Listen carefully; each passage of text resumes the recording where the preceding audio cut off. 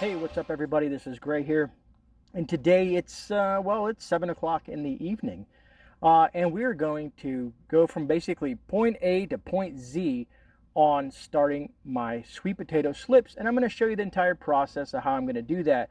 From the soil mixture that I'm going to use, to how I cut the slips, and to how deep I'm going to plant them, and what I'm going to be planting them in, which you guys know is going to be a 50-gallon grow bag.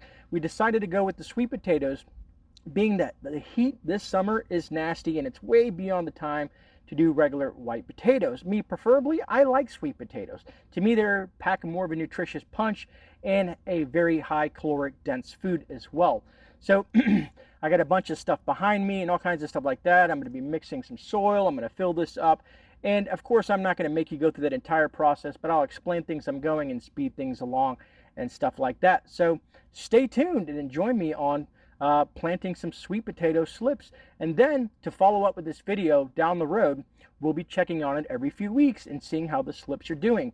One key thing here is, folks, is you always want to do your potato slips right as basically as it starts getting cool, when the sun starts to set, because you're going to give these sweet potato slips more of a opportunity to kind of stay strong as what they are, because when you're cutting them, you're going to be kind of causing stress and whatnot. Now, some even may dry out to a certain point, but believe it or not, if you give it time, a lot of the times they will come back. So don't be deterred if you happen to drop some sweet potato slips down in your gardening section and they happen to have some sort of issue. Now, some may die, but most will come back. They're a pretty resilient plant.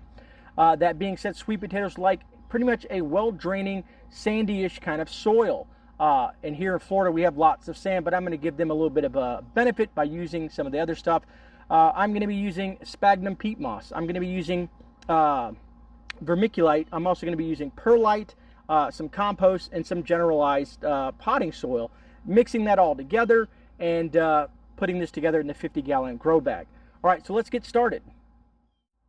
All right, folks, so of course what we're going to need is a 50-gallon grow bag here.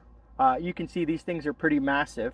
And what I'm going to do is I'm going to fill out the bottom of this bag with some topsoil, basically to kind of give the grow bag some structure before I start putting good stuff in here. So I'm going to dump basically one of these topsoils, and these are like maybe $1 or $2 at your local place. And I'm basically going to fill out this grow bag here to kind of give it some structure before I go to that. And this is just going to make a foundation for my grow bag. And of course, you want to go as cheap as possible. You want to save money, don't you? So you want to go with something cheap because of all the other stuff you're going to go into. Now, you can use sand and other things, but that's going to kind of give my grow bag a structure. Anyways, so Lady Grey's still getting used to the camera stuff. So anyways, folks, so now what we're going to do is we're going to come over here and I'm going to start mixing my soil. Basically what I'm going to start doing is I'm going to pour some topsoil in here. I'm going to go ahead and put some topsoil in there. Some good stuff, not the cheap stuff, in here.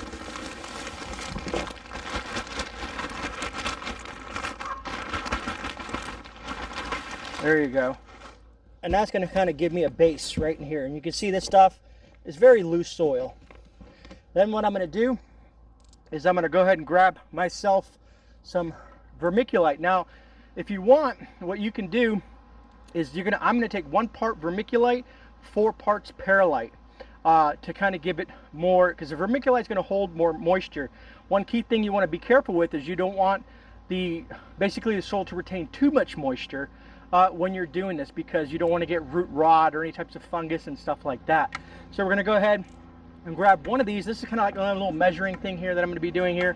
So I'm going to grab one of these and fill it up with the vermiculite over here. And vermiculite almost looks like sand. It's kind of cool. And I'm going to try to get them even as possible, but then I'm going to just go ahead and pour this vermiculite in here like that. That's 1 part. And then what we're going to do is we're going to get this perlite, and you can use coarse, maybe medium coarse or whatnot of the perlite. Now this is going to be a little bit more easier for me to pour in this bucket here.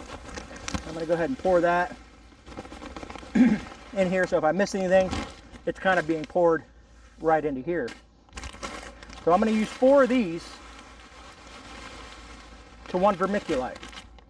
And yes, I am a messy gardener, but it's what I enjoy. That's 3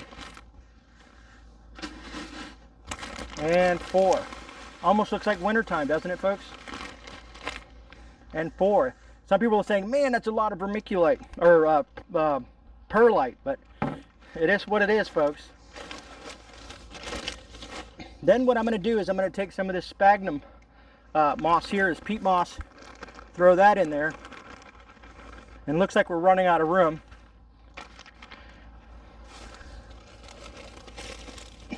We're going to take a little bit of compost, throw that in there. I know it's not exactly, but I'm going to use a half a bag of this here. Then, this is the fun part. This is where I'm going to mix it all up, and I like to use my hands. I could use the shovel, something like this, and kind of get in there and mix it all up and stuff like that, but I'd rather use my hands. Ain't nothing like getting your hands down and dirty with your soil. Because I feel like I can get deeper into this with mixing it with my hands. And that's the fun part, is getting dirty. And as you can see, as I'm mixing this in, you can see the vermiculite. I don't know why I always pronounce things wrong, but that's gray. And all this stuff getting mixed in here. And when I feel I got a nice consistent mix here, I'll get this all ready and put it in my 50-gallon grow bag. I want to get all the way down there, all the way to the bottom, where I have some of that soil at. Bring it up to the top. Just kind of blend that in there. And the reason I want to show you step by step is in case some of you folks out there want to see how I do it specifically, you know? All right. I think I got it pretty much well blended. There we go. You can see that all there. Nice little blend. And now what we're going to do is we're going to go ahead and dump it into the 50-gallon grow bag. The easy way to do this, you take this here. That's why I like this little cart here. We're going to roll this over here. And then I'm going to kind of push this down a little bit to get some of this in here like this. And just start dumping. As you can see, there still needs to be some mixing with the soil here as we pull this out. Now I'm going to go ahead and lift up on this a little bit here because I'm probably going to lose a little bit. Bring this up. But whoever said gardening was not messy. There we go. That nice in there. Get this grow bag nice and filled out, and I'm going to leave probably an inch or 2 at the top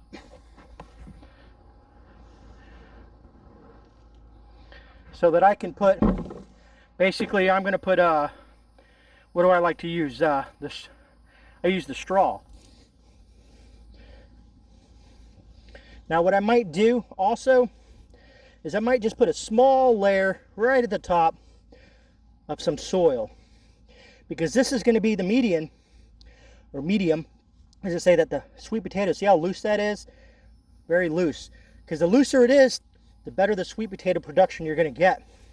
Now we're probably going to put 6 slips in here. I'm probably going to do 4 or 5 on the outside. Yeah, I think 5, and then 1 in the middle. All right, I want to kind of flatten this out here. And that's going to be the base for it.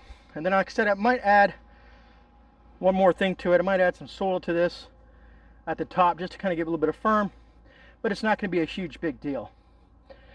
All right, folks, next thing we're going to do is we're going to go ahead and grab our slips and cut those slips, and I'm going to show you how to do that as well. All right, folks, so here you can see we have these big old slips here in the mother plant. There's slips all over this thing here.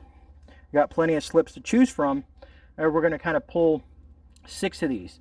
Now, usually you want them at least 11 to 12 inches because we're going to bury them a certain depth. So usually what I do is I'll go from where the leaves are kind of going right here, and I'll come down past the second node down here, and I'm going to go ahead and snip right here, just like that. And that's kind of the height that I'm going to want each one. Now when I bury them, of course, I'm going to take this little thing off here. I could snip it, or you can just kind of peel it off if you want to be a perfectionist or whatever, but you can just snap that there. And that's going to be my slip. I don't know if you guys can see that on camera well. Hand that, and we're going to get 6 of these total from this mother plant, and then we're going to go over to the 50-gallon grow bag. All right, folks, so remember that initial slip that we had here? You got some leaves on there. That's going to be our first one, and as you can see, I have 5 other ones. So what I'm going to do basically, see how this one here is just the one leaf? Basically, that's all I really want to leave is one leaf. So ones that I have like this, basically I'm going to come in here, and I'm going to cut that leaf off and leave it like that with the one leaf. And we're going to continue to do this with each one of these. So cut that off. There's another one. Cut that off. And they're all varying different degrees of sizes and whatnot.